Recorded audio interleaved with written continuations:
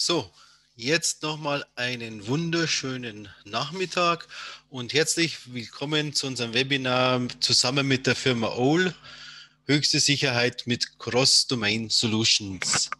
Ich möchte mich erst vorstellen, mein Name ist Richard Hellmeier, ich bin der Geschäftsführer der Firma Aquaio. Mich wird unterstützen der Hachi Toto, der ist der System Engineer für Europa zuständig von der Firma OL. Ein paar kleine Worte zu Aquaio. Wir sind Distributor in dem deutschsprachigen Raum und beschäftigen uns mit den verschiedensten Security-Technologien. Und die Firma OL ist davon ist einer unserer wichtigen Partner in diesem Bereich. Cross-Domain Solutions. Was ist das? Was bedeutet das? Cross-Domain Solutions, ich habe hier mal ein paar Definitionen aus Wikipedia herauskopiert. Was sollen Cross-Domain Solutions bewirken oder wofür sind sie gut? Cross-Domain Solutions sind Lösungen, bei denen man den Datenverkehr zwischen verschiedenen Domains, also zwischen verschiedenen Netzwerksegmenten hindurchführt. Und das Wichtigste bei diesen Cross-Domain Solutions ist, dass man keinen neuen Thread-Vektor öffnet. Das heißt, dass man Daten aus diesen Hochsicherheitsnetzwerken oder in diese Hochsicherheitsnetzwerke hineinbringt, ohne dadurch eine weitere Bedrohung zu ermöglichen. Und das ist das große Ziel. Und dafür gibt es dann eben hier laut Definitionen drei wichtige Merkmale. Das einmal ist die Datenconfidentiality, das heißt, dass man hier ganz sicher die Daten durchbringt, ohne dass was reinkommt. Das wird eben meistens, wie eben auch bei OL, durch ein Hardware Enforcement, das heißt gezwungen durch die Hardware durchgeführt. Des Weiteren dann noch die Data Integrity, dass man prüft, dass die Daten auch entsprechend sauber rüberkommen und natürlich auch, dass das Ganze reibungslos funktioniert. Ein paar Worte zu der Firma OL. OL ist eine Firma, die sehr lange auf dem Markt ist. Das heißt, die Firma OL wurde in den 90er Jahren gegründet und zwar als Resultat damals des Kalten Kriegs beziehungsweise der atomaren Abrüstungen. Also das heißt, da gab es damals diese sogenannten START-Verhandlungen und hier haben sich die Amerikaner und die Russen darauf geeinigt, dass man die Atomsprengköpfe entsprechend abbaut. Dazu mussten Informationen ausgetauscht werden. Dieser Austausch der Informationen sollte natürlich so vonstatten gehen, dass damit man keine Bedrohung schafft. Und deshalb haben die amerikanischen Behörden, also das DoD, Department of Defense oder Verteidigungsministerium, einen Auftrag gegeben, dass man etwas entwickelt, wo man hundertprozentig sicher sein kann, dass wenn man den russischen Behörden Informationen zur Verfügung stellt, dass diese Informationen oder dass dieser Weg Richtung Russland, dass der nicht genutzt wird, um hier entsprechend Hacker Tür und Tor zu öffnen. Seit diesen 90er Jahren hat sich die Firma sehr weiterentwickelt. Das heißt, was früher nur im Militär und im Geheimdienst verfügbar war, das gibt es inzwischen auch als Produkte für die verschiedensten Industrien, egal ob das jetzt Utilities sind, Energieversorger, Petrochemie oder auch ganz normale Financial Services. In allen diesen Bereichen kann man diese Produkte inzwischen einsetzen und die Firma OL ist auch sehr innovativ. Das heißt, es gibt über 40 Patente alleine für die OL-Produkte. Okay, basierend ist das Ganze auf sogenannten Datendioden. Datendioden möchte ich kurz erklären, wie funktioniert eine Datendiode. Das heißt, mit einer Datendiode habe ich hier die Daten, die ich aus diesem Netzwerk habe, das ich sicher gestalten will. Das heißt, wo ich nicht will, dass jemand reinkommt. Und hier möchte ich die Daten jetzt eben aus diesem Netzwerk herausbringen. Also früher US-Verteidigungsministerium Russland, heute irgendeine Energieversorgung, IoT-Geräte, was auch immer. Und zu diesem Zwecke werden die Daten über eine LED übertragen auf eine Fotodiode. Also wenn man das vielleicht sich mal kurz anschaut, dann habe ich hier meine Netzwerkdaten. Diese Daten werden in ein optisches Signal umgewandelt. Das heißt, hier habe ich dann einen Medienbruch, ich habe einen Protokollbruch, weil das Ganze basiert dann hier auf ATM, also auf dem Protokoll ATM. Hier habe ich eine Fotodiode, diese empfängt die Daten und wandelt die dann hier wieder um in ein elektrisches Signal und leitet das weiter.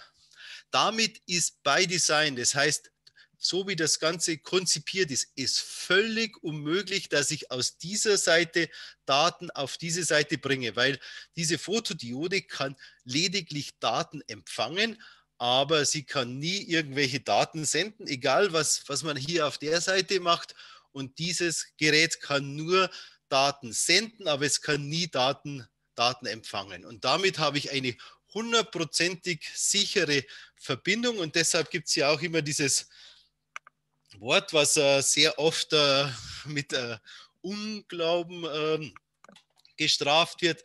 Das ganze Gerät ist damit unhackbar. Das heißt, egal was ich hier habe, egal wenn ich vollsten Zugriff auf diese Seite habe, habe ich keine Möglichkeit, hier Daten in dieses sichere Netzwerk zu bekommen, weil das Ganze eben physikalisch entsprechend nicht möglich ist.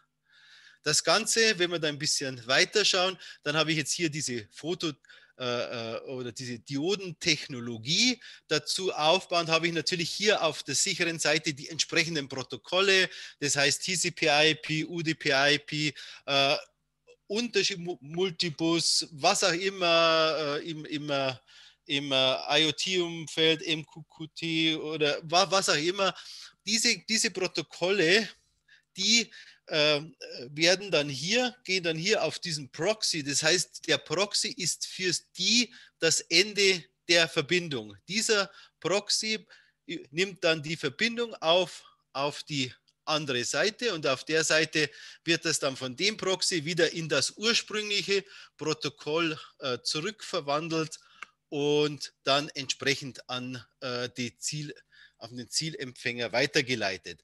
Das heißt, mit Hilfe dieser Technologie kann ich dann eben auch Protokolle, die eigentlich bidirektional sind, also wie TCP/IP, das eben eine Empfangsbestätigung für jedes Protokoll benötigt oder auch E-Mail-Verkehr oder was auch immer. Alles das kann ich durch diese Technologie dann so entsprechend gestalten, dass dass die Sendeseite bzw. die Empfangsseite denkt, das ist alles bidirektional. In Wirklichkeit habe ich aber nur eine Verbindung in eine Richtung. Und das ist natürlich das, wo natürlich die große Entwicklungsarbeit auch in den letzten 20 Jahren war, hier die entsprechenden Protokolle so zu gestalten, dass ich hier eine bidirektionale Verbindung quasi auch über eine unidirektionale Verbindung durchführen kann. Falls Sie übrigens Fragen haben, würde ich Sie bitten, die in den Chat zu stellen und wir werden die dann entsprechend im Anschluss beantworten. Schauen wir uns mal so ein Gerät von innen an, damit man auch ein bisschen sieht, wie sowas aufgebaut ist. Das heißt, hier habe ich jetzt eine OPDS 1000 zum Beispiel, das ist ein Gerät, aus der Old-Produktlinie. Hier habe ich nun auf der einen Seite den Rechner, also den Proxy von der Sendeseite. Das heißt, hier kommen die Daten rein über die Netzwerkkarte in diesen Proxy, der bearbeitet die entsprechend und dann hier dieses kleine orange Teil. Das ist im Prinzip die Glasfaser, das ist die einzige Verbindung zu der Empfangsseite. Auf der Empfangsseite habe ich dann hier wiederum den Proxy, dann natürlich für jedes der entsprechenden Geräte eine Festplatte und ein entsprechendes Netzteil und hier werden dann die Daten entsprechend wieder nach draußen geführt.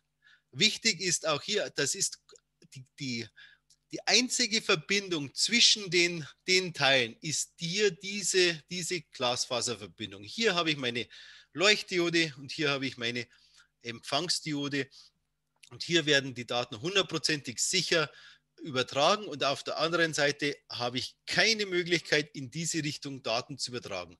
Auch alles, was Admin-Port ist oder sonstige Konfiguration, muss auf beiden Seiten erledigt werden. Das heißt, ich habe hier einen Admin-Port, ich habe auf der anderen Seite einen Admin-Port und ich kann hier entsprechend die Geräte administrieren. Also wenn ich mir zum Beispiel eine Produktion anschaue, dann kann er die OT-Seite, könnte zum Beispiel diese Seite hier administrieren.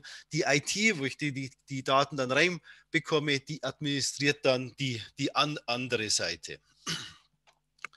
Wenn man mal zusammenfasst, was sind das für Features, die ich in so einer Diode habe? Also das Ganze ist über Menü gemanagt. Das heißt, ich habe keine Möglichkeit, mich irgendwie auf das Betriebssystem herunterzubegeben.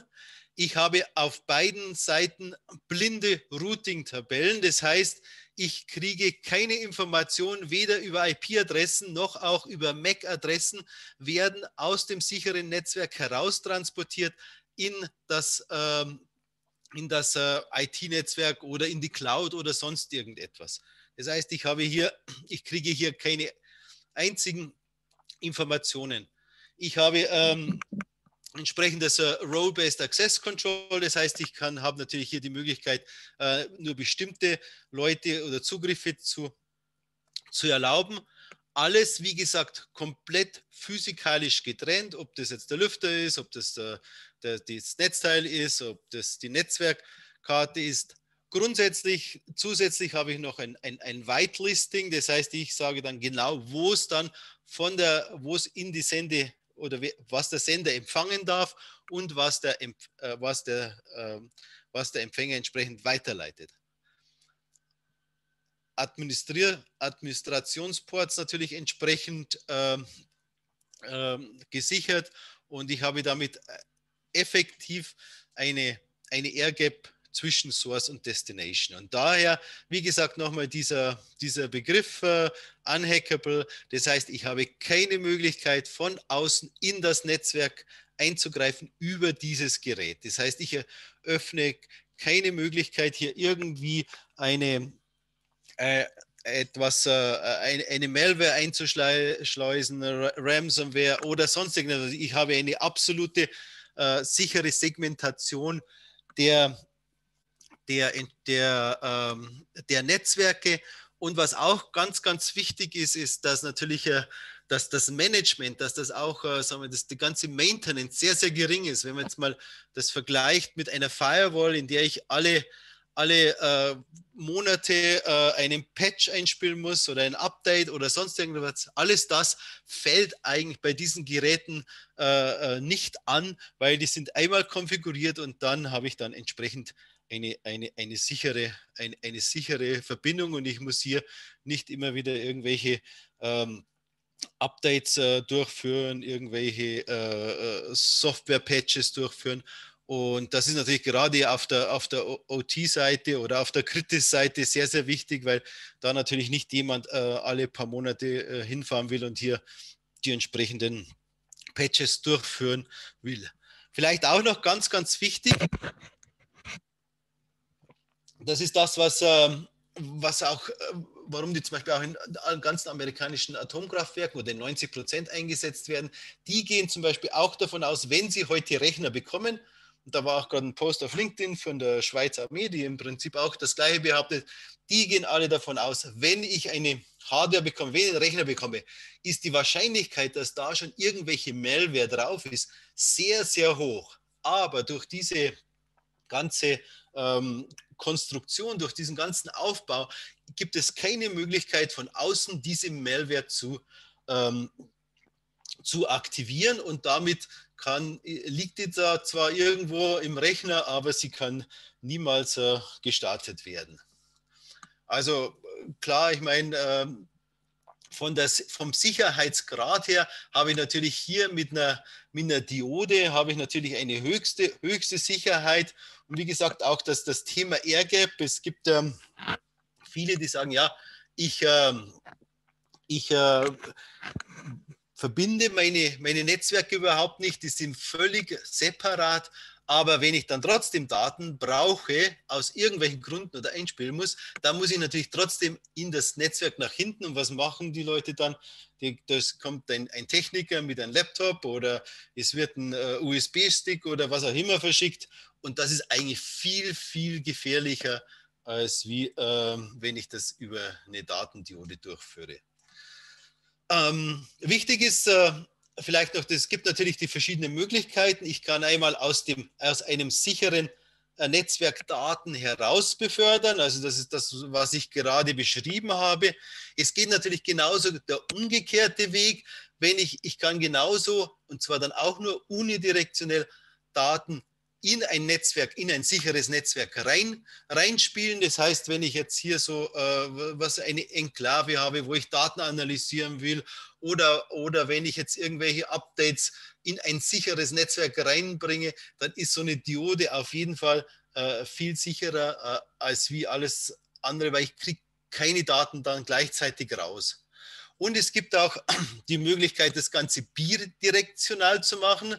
Bidirektional heißt, dass ich sowohl eine Diode nach innen habe, wie auch eine Diode nach außen, bevorzugterweise dann vielleicht sogar in einem Gerät. Werden Sie vielleicht fragen, ja, was hat das für einen Vorteil gegenüber Firewall? Und ich erkläre das immer an einem ganz einfachen Beispiel. Es ist so wie im Airport. Wenn ich jetzt hier im Flughafen bin, dann habe ich hier meine Sicherheitskontrolle, wo ich reingehe. Wenn ich jetzt aber vom Flughafen wieder rausgehen will, dann kann ich nicht durch die Sicherheitskontrolle gehen, sondern ich muss irgendwo durch die Gepäckabfertigung irgendwo wieder unten rausgehen. Das heißt, ich habe einen ganz anderen Weg. Und alle die Malware oder sonstigen Hacker-Tools, alle die bauen darauf auf, dass sie eine bidirektionale Verbindung aufbauen können. Und das kann ich natürlich hier entsprechend unterbinden, weil ich natürlich hier einfach in der einen Seite reingehe, auf der anderen Seite wieder rausgehe und ich keine weitere bidirektionale Verbindung erlaube. Das heißt, ich habe hier, nochmal, wenn wir es uns anschauen, ich habe hier mein geschütztes Netzwerk und hier kann ich natürlich die unterschiedlichsten Datentypen, die unterschiedlichsten Protokolle durchführen, schicke hier meine Daten raus, entweder an die IT oder an irgendwelche Zulieferer oder auch umgekehrt. Die Zulieferer können auch Daten natürlich wieder reinschicken. Also Beispiel, ich habe irgendwelche Zulieferer, denen schicke ich irgendwelche Stücklisten, dann schicke ich die Daten einfach raus, aber auf der anderen Seite kann keiner reinkommen. Also es gibt sehr, sehr oft, also viele Hacks gibt es auch, die nicht also direkt davon rühren, dass eben hier gehackt wurde, sondern dass eben ein Zulieferer gehackt wurde und dann die Picky-Pack über eine Verbindung dann in das nächste Netzwerk reingehen. Und natürlich auch die Anbindung an die Cloud oder an Messstationen, was auch immer. Und alle Threads, die hier ankommen, die kommen einfach hier nicht weiter. Es gibt natürlich die verschiedensten Anwendungsfälle. Das Einfachste ist natürlich immer, wenn ich irgendwelche Daten rausbekommen will. Wenn ich jetzt, das geht eben bis hin zu Logdaten, wenn ich hier was auch immer, wenn ich hier Seams, Analysewerkzeuge, was auch immer, alles kann ich hier entsprechend, kriege ich die Daten raus, ich kann Monitor, ich kann irgendwelche Bildschirminformationen rauskommen.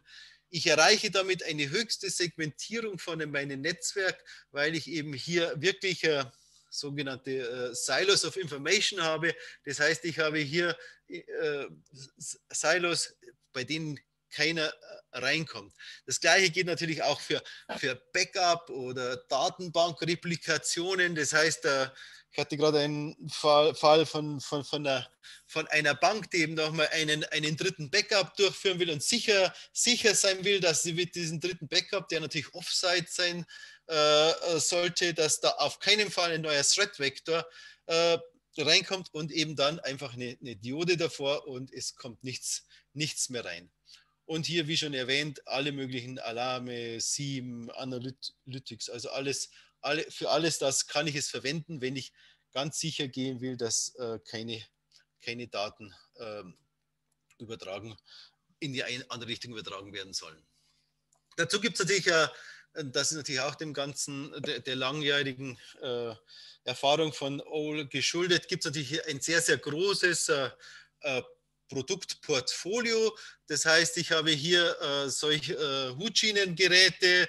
Das fängt an hier mit der Diode, die ist eher im IoT-Umfeld. Das heißt, wenn ich jetzt hier so einen Windpark habe oder irgendwelche, keine Ahnung, an IoT-Anwendungen, dann will ich einfach die Daten rausbekommen, damit ich das monitoren kann, ohne dass ich jetzt irgendwas gehackt habe.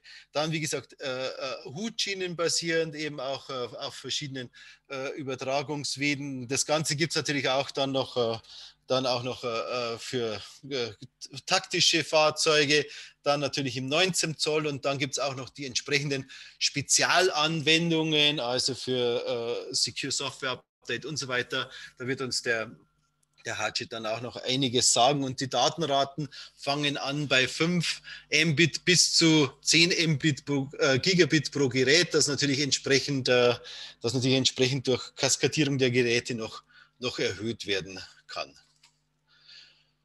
Okay, Hardshit, now it's your turn. Can you hear me? Can you see me? No, you can't see me. I can definitely hear you. Can you hear me? Yes, perfectly. So okay, thank you, Richard. Mute and I page for you. Okay, great. Thank you very much. Thank you, everyone. I'm Harjit Hoti. I'm the technical manager from OWL. So the section I'm going to cover is our cross-domain, our XD Guardian platform. I'll talk about how that works. I've also got a slide on our FPGA product, which is our embedded product, talking about some of the industry and futures that we're going with our new sort of product line. Then I'll talk about some of the live use cases, and then Richard's going to wrap up at the end with a couple of summary slides. So obviously the theme of the webinar is cross-domain. So one of the huge benefits of using a cross-domain platform compared to the products that Richard highlighted earlier is the capability to do the filtering. So in a unidirectional situation, obviously with the hardware enforcement and the data going in one way, it's probably not as critical, because obviously, there's no way back. If with the hardware enforcement, you can send the data out. What we're starting to see more and more, and this has always been prevalent in the military type of applications, that when you've got bidirectional traffic flow, it's very important to actually check the traffic that's going from one domain to another. So this is really where the cross-domain, I would say, capability really comes into its own. And that's what we're seeing from a marketplace, that, that capability is starting to apply to multiple use cases. And what we've done is released this core, I would say, military type of application, but applied it to other use cases. And one of those use cases is critical infrastructure.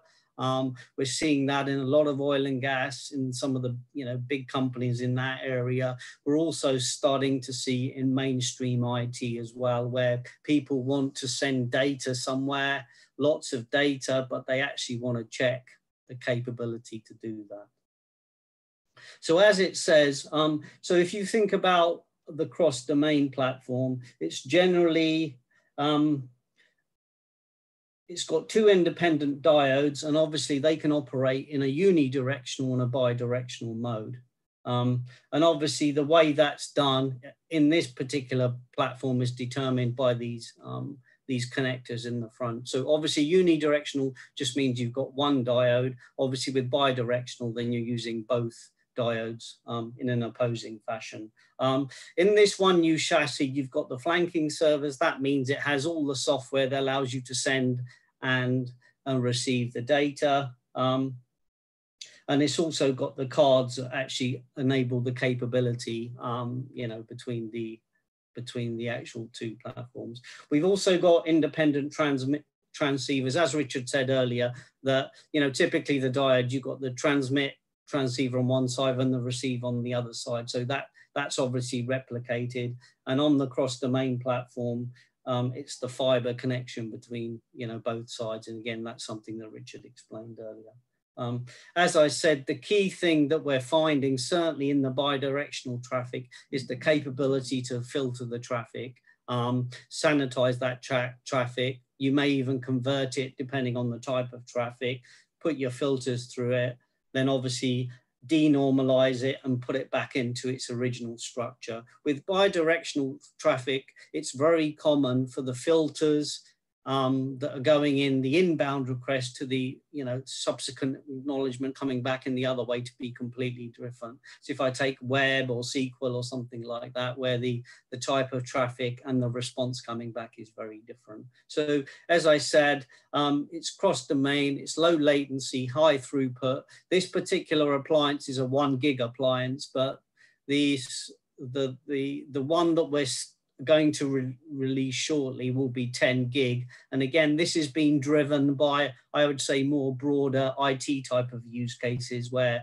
they need the high throughput. And again, that might be from a plant, a big plant going to a central sort of IT sort of facility, or it could be some sort of, you know, data archive or a cyber vault where you're streaming lots of data at high volume. I mentioned there's two independent computing platforms on this. And one of the initial use cases for this particular cross-domain platform was for the F-35 Joint Strike Fighter. And what the US wanted to do was exchange information with some of the other third parties, you know, the partners that have these aircrafts, but they didn't have a secure way to do it. So the reasons this platform came about was the XD Guardian could be, you know, installed in these planes, you know, with other governments as well. So that's been one of the, you know, the big use cases. And obviously we've taken that and actually, you know, applied it to other use cases. So the current certification is SABI. So I'm not sure if you guys know about it. SABI is a US certification that's secret and below interoperability. So that's current. What we do with the XD Guardian platform this year is to go with common criteria. So that will be EAL 4+ as a minimum, and that will be certified later on this year. But that process is due to start fairly soon. Richard, can you do the next slide, please? As I mentioned, we've got two domains. Typically, I would describe this as a firewall on steroids. It's separating or protecting two networks, typically point-to-point networks. And obviously, the key thing is that filtering capability that you're sanitizing, checking what's going from one domain to another. The core of this system, sorry, go back, Richard, sorry, you just skipped it quickly. So it's running Red Hat Enterprise Linux with SE Linux. So our company are specialists in building SE Linux. So that's a sort of policy enforcement used with Linux, but we sort of advise people like Apple, some Samsung on their operating system and what they use. So we've got a lot of work or experience of building these sort of SE Linux policy. So as well as the hardware enforcement, you know, the core platform, obviously the operating system is trusted, and obviously the parameters and the layers on top. So, you know, obviously the hardware, secure operating system, then it builds on, you know, everything on top. As I mentioned, unidirectional, bidirectional. The bidirectional use case is obviously the more interesting one because the more need to do filtering and complex interrogation of the data going through. This is a 1 gig device you're seeing. So you can see from the jumpers at the front here, these yellow, that will determine whether it's unidirectional or bidirectional. With unidirectional, you're only going to use one of those diodes. Obviously with bidirectional, you're going to use both, but they're 2 independent diodes. Typically throughput is about 700 meg, depending on the type of traffic, and it's sub 10 milliseconds from a latency. The core platform has a core package which allows you to do sort of IP, TCP, UDP, but there's additional layers if you want to do certain types of filtering, certain types of traffic. So there's no throughput limitations on this device like as Richard showed on the previous ones, which are typically you have diodes that have software rate keys. With this one, there's no rate limitation. You basically have the core platform, then it's depending on the type of traffic, then there's an associated software license with it. Richard, next slide, please. So as I mentioned, we've got cross-domain there at the top and for foreign military. What we've seen probably over the last year, 18 months, I would say, is this core platform being applied to non-military use cases. And that was really driven by bidirectional traffic, i.e., I've got a bidirectional flow. It could be critical infrastructure, but I cannot sanitize, check, validate the data going from one domain to another. Obviously, it's bidirectional. I can do the hardware enforcement. I've got the diode, but I really need to check what's coming across. And a prime example of that is controls or commands. If I want to send commands back into my plant, if I want to send data into my data vault or cyber vault, I want to be sure the data going into it is correct, the format's correct, and there's nothing malicious in it. So that capability to sanitize, validate, check is really important. That's what we're seeing. Obviously, these use cases tend to be high throughput. Obviously, when it's not low latency, I wouldn't say sub sort of, microseconds, nanoseconds, but obviously throughput and performance is key. In this case, the way we tend to do this is something called Daffodil. In this case, Daffodil is an open standard approach by Apache, which allows you to convert the raw data into XML. That works well for structured data. For unstructured data, we have some other approaches. But again, this allows us to do this Daffodil approach to industrial protocols, other protocols that have a structured format. And again, it allows us to write these sanitization, filtering capability on a wider scale. Next slide, please, Richard. So here's an example of the XD Guardian. I'm not sure how, some of the background from some of you guys. So this is more military type of applications and protocols. Link 16 is a sort of US military application. Same with those. Those are sort of streaming protocols. But you can see here, because of the uni and bidirectional, we can push data in either direction. We're showing, I would say, the more unstructured data there. So with the unstructured data, we have specific filtering that have been written to accommodate, things like Office, PDF, video, and stuff like that. So those are, generally written for those specific use cases. For the structured data use cases, then we have, we have more ways of writing that type of filtering. But obviously, even on the military side, I would say the traditional use case was, or the original use case was, I want to send Office files, I want to send PDF, I want to make sure those files are okay and there's nothing malicious in it. And obviously you can plug things like antivirus, scanning, you can obviously do additional checks as well. But that's where the original capability obviously started, and that's been obviously extended for other use cases. Richard, next slide, please.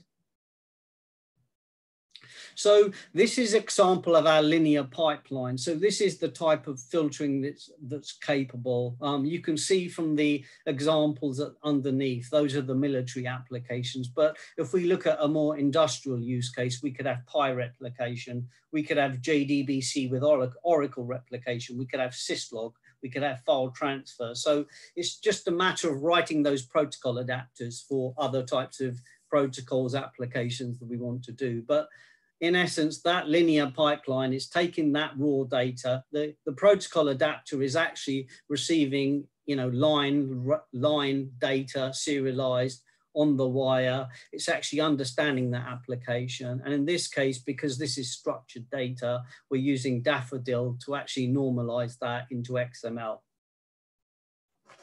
So what Daffodil is doing is taking an XML representation of that data. Obviously, we can apply the filters for it. The XSLT, that's a transformation that we can use. We can actually convert certain fields. We can limit things like height for link 16, you know, for SQL and things like that. We could, you know, we could vet the type of statements coming across. We can restrict on tables. So this is where the additional filtering sort of capability comes in. We can also do things like antivirus scanning at this point. So once it goes through there, so at the point it's going through the fiber from one side of the diode to the other side, it's actually XML that's coming through when we're doing the linear pipeline. And the benefit of using XML is there's nothing that's going to execute. This is obviously, it's raw data, but obviously there's nothing, you know, there's nothing that could be malicious that could be executed at that point. So on the way back, it's normalized, put back into its original representation, then obviously sent back to the sender. So as I mentioned, the filter on the outgoing request to the, you know, the return response is normally different because the data is different and the types of checks you're differing as different as well. So obviously, because this is Daffodil, it's a sort of industry, you know, approach or a mechanism that's going to become more widely available. There's obviously things out there that people can use. OWL traces can obviously help you do this. We have professional services. Obviously, if you guys want to do it, then that capability is there as well. The process of each step is reported via syslog as well. So obviously, if things are not behaving or, you know, you're seeing something normal, that data is obviously coming out via syslog. So this is the linear pipeline, you know, an example of the types of the transformation, the filtering, obviously third-party sort of filtering that could be added on as well, and obviously the format and you know, how each step can be reported via syslog. So this could be applied to those protocols that the broker. It's got REST, HTTP there, but it could be syslog, it could be JDBC with Oracle, Microsoft SQL replication, or it can even be PySoft, OSI PySoft replication. Next slide, please, Richard. So a couple of things then on this. It's a stateless system. That means everything runs in memory. There's actually, as the system boots up, the disk is actually disabled. Any, you know, the third external connections all disabled. It's built it on a trusted computing focus. So as I said, it's trusted hardware, trusted OS, and trusted software is really coming in the form of those filters. Obviously, the filtering is the key. We have out-of-band management. So on the front, those are the jumpers to reflect with its unidirectional, bidirectional. The actual data ports are on the back. It doesn't actually show them in the picture, but they're actually in the back. So this box is actually a 1G box. It's all copper interfaces. We have separate out-of-band management interfaces. And with the out-of-band management, you can do things like syslog, SNMP, NTP, that sort of stuff. And we're also introducing, as I mentioned, a 10G version of this as well. So we've got use cases where people want 2 of these boxes in high availability as well. So obviously, if something goes down, then the second one kicks in. Thanks, Richard. Okay, so that was our sort of cross-domain platform. I suppose the next iteration of products that we were building is the FPGA. So what we're seeing is obviously lots of use cases where security is an afterthought. People are trying to do it in software firewalls. They don't really scale. Obviously, having hardware security as the diodes is always the preference, but actually trying to retrofit hardware into, you know, your current equipment can be difficult. So these types of products are designed for hardware manufacturers. These could be people like people that make PLCs, HMIs, SCADA systems, where you can embed that hardware security into the platform. So these are the sort of types of boards. We would obviously work with you to try and build those types of, or build this design into your sort of footprint. Suppose what we're doing with the market is actually working with current iteration of products and helping you guys build this into your next generation of products. But obviously the benefit of FPGA is it's quick, obviously scale and cost. It allows you to do this, you know, at cost, scale, and obviously, you know, quite significantly. So on the left-hand side is our sort of standard UDP diode. It's going to be a 1 gig throughput. And it's really for those standalone type of UDP diode applications, but you want the high throughput and you want a sort of low cost use case. The middle one is taking a bit more protocol validation, a bit of filtering, still got that 1 gig throughput, potentially the capability to do TLS and IPsec as well, but obviously doing a bit more work in the FPGA. Obviously with FPGA, there are some limitations, or there's not limitations, but how much you can do, you know, sort of complex, you know, stuff you can do. So what we've done is the combination of the FPGA and the CPU to be able to do some of that protocol validation, because you can't always write everything in FPGA. FPGA is good, very good for number crunching and some basic, you know, protocol validation. But if it starts becoming more complicated, nested, then that's why the ARM CPU is there. The third one is the really more advanced use case where you've got proper filtering. Obviously, you've got validation, you've got line rate, you may want to send raw packets. So those are, I would say, the equivalent of the server-based systems that Richard was saying before, but you obviously want it on a, you know, a smaller form factor. So these products have just been introduced quite recently. We're starting to work with some of the hardware manufacturers, certainly in the critical infrastructure space, that want to, you know, look at putting these type or this type of capability into their own hardware. So, you know, the security is built in from day one. And again, this is something, you know, done on an FPGA at this scale that, you know, that no one else is really doing. So based on what I've said and what Richard said, you can see from the scale of all the different variety of products, we've got a very extensive range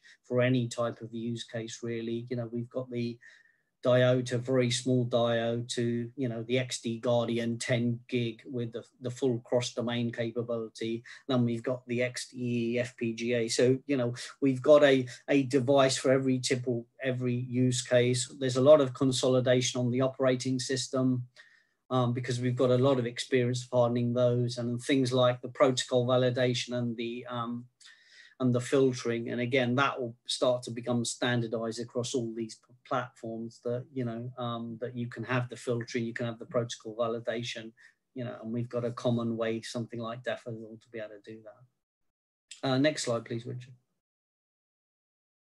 A Scout Compact, again, this is a more mobile tactical.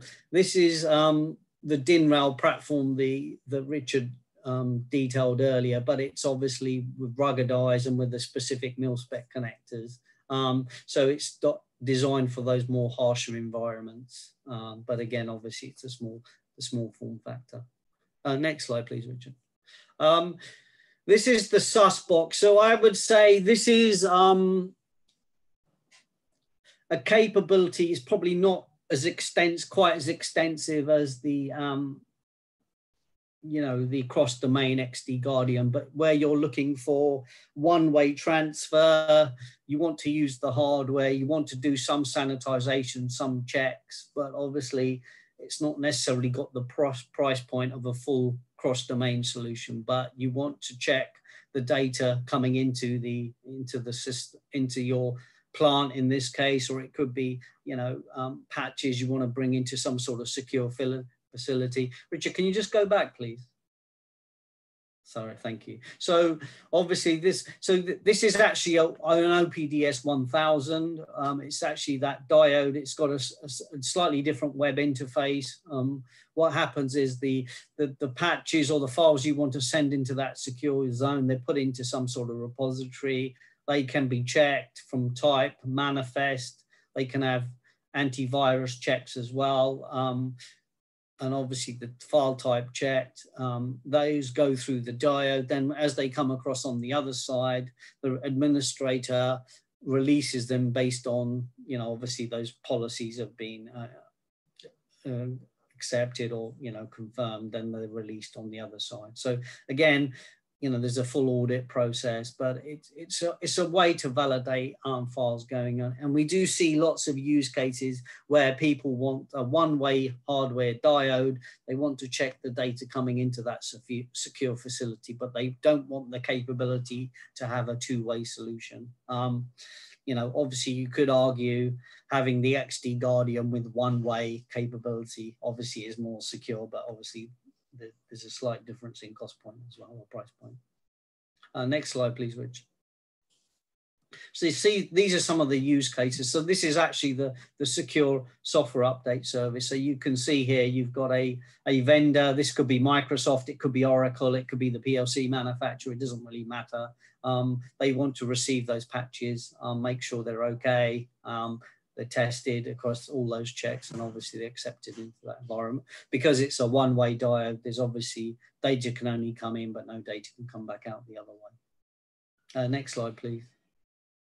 So this is the I would say the traditional OWL product for recon, which is the bi-directional diode. So it's the same as the XD Guardian cross. Obviously it's not cross domain, but it's two diodes, separate diodes.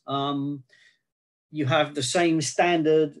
The proxies are different as it has the proxies that has obviously it has the air gap, it has the protocol break that the standard diode has. We can do whitelisting.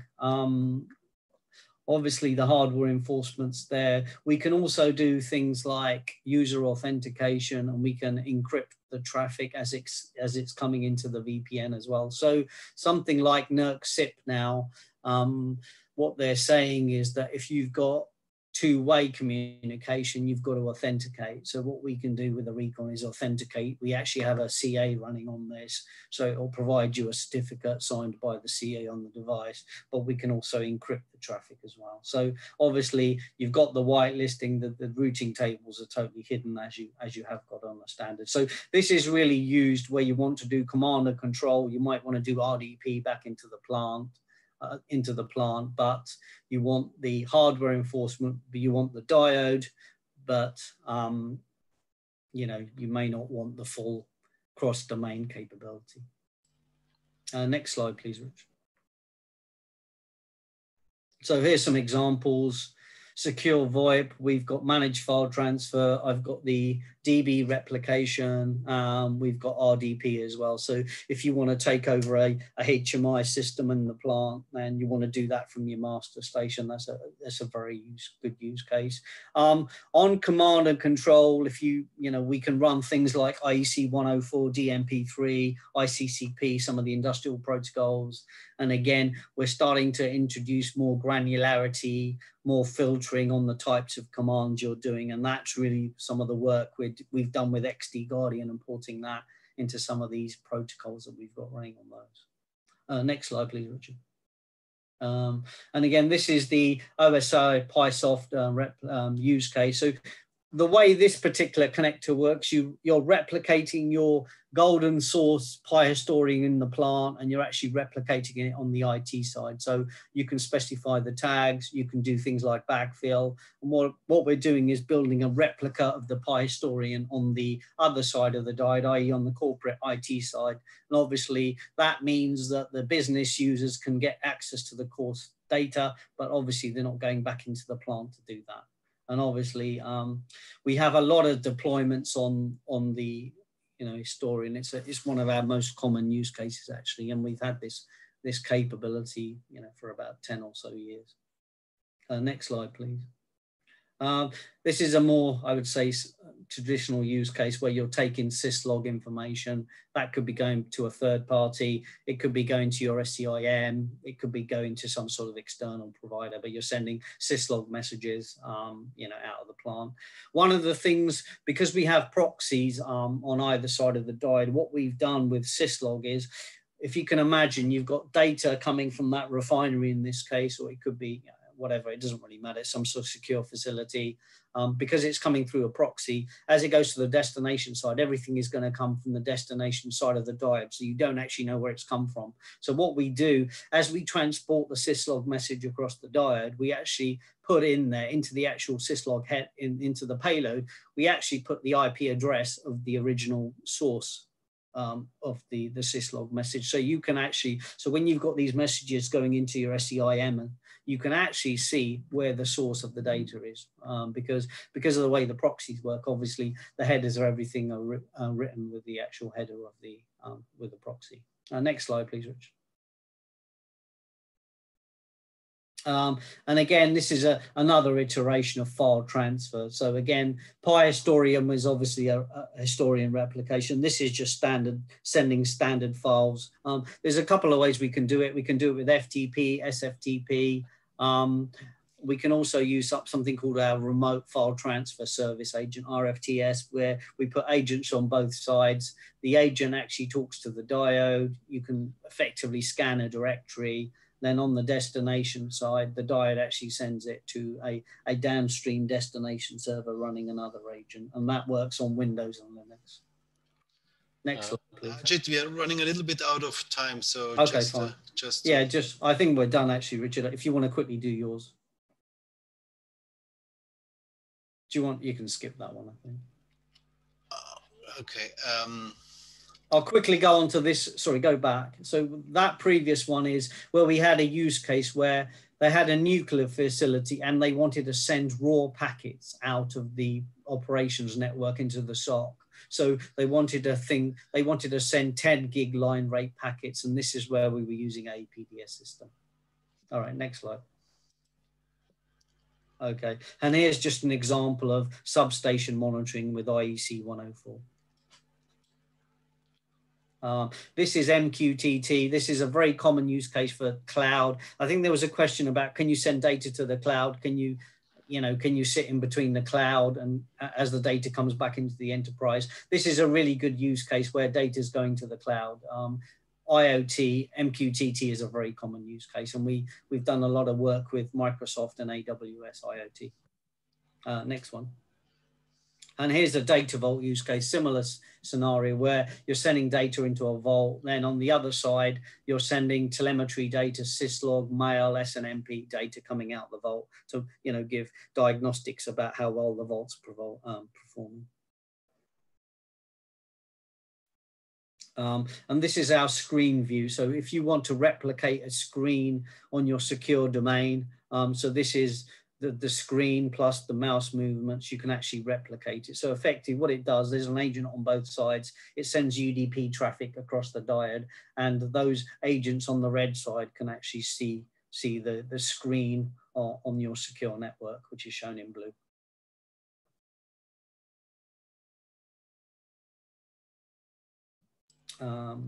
Richard, I think that was your one. Do you want me to okay, okay, ich mache in Deutsch weiter. Das würde ich jetzt überspringen. Wichtig ist, dass für verschiedene Bereiche es eben Empfehlungen gibt. Also es gibt Cross-Domain oder hier dieses DHS-Empfehlungen, wie man Netzwerke, besonders auch in Produktion und in kritischen Infrastrukturen sichert.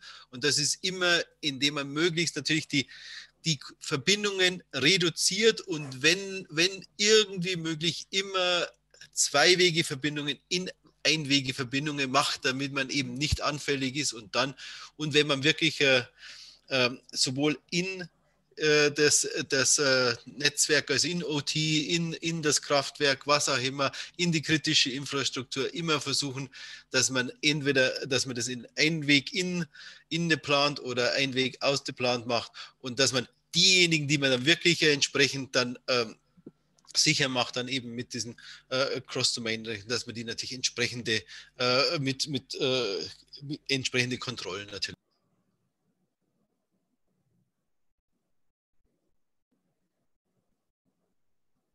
kurz rausgekommen.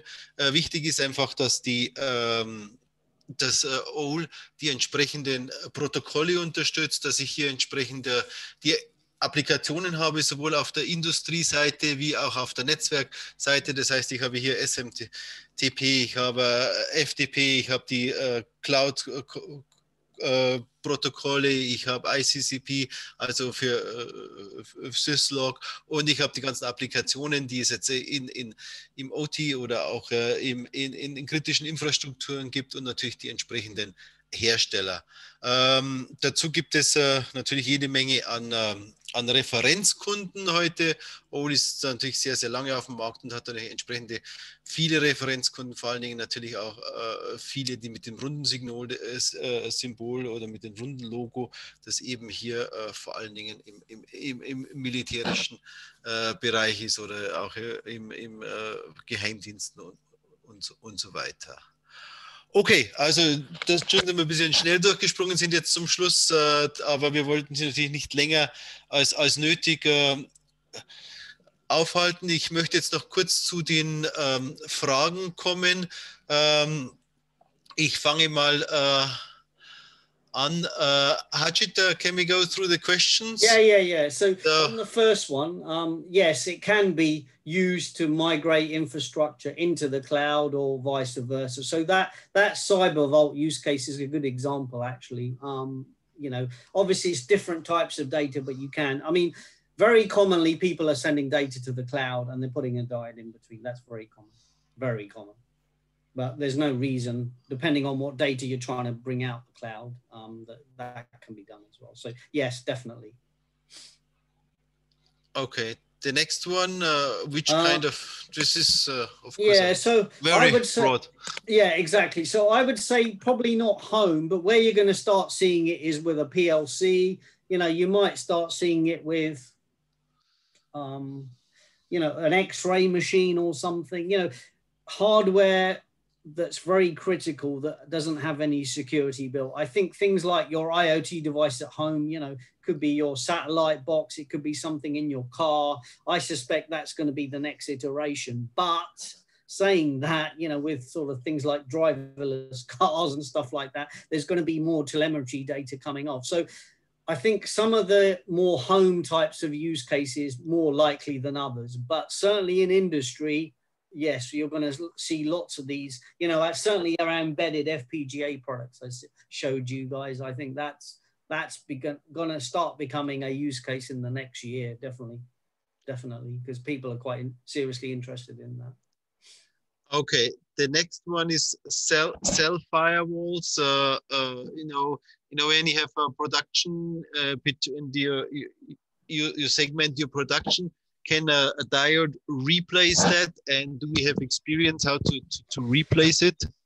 So cell files, does that mean like that, I would assume that it's, you know, segments between production that you have, you know, between the, if maybe someone can write more, but I think it's between the different production segments. I think this is where we have. If it's production networks, yes, it can be done. Yes, as long as it's IP. Currently, today, we have specific interfaces like Ethernet or fiber on the XD Guardian. But as long as we can sit on the network, we can protect between those two networks. It's not an issue. Then it just depends. Do you want filtering or not filtering? What are you trying to do and the type of traffic? So you've got anything from the FPGA 1 gig sort of diode or the diota, or you've got the, you know, you've got the cross-domain XD Guardian 10 gig, you know, if you want to do full filtering in both directions, depending on the type of traffic. So, you know, we have it, you know, separating two networks or two production networks with different security levels is a very, I mean, that's what cross-domain really is in essence, right? So that's something we do all the time. And we have different products for different use cases. So it doesn't mean if you're, you know, if you've got a cloud gateway or you're sitting, you know, if you're sitting between OT and IT, you may have a slightly different product. Or if you've got an embedded product that's sitting on your PLC, you know, those could be different types of products. So it doesn't mean you're going to be using the same OWL product in different parts of your network. You're going to have different, you know, I would say different products depending on where you are in your network. Okay.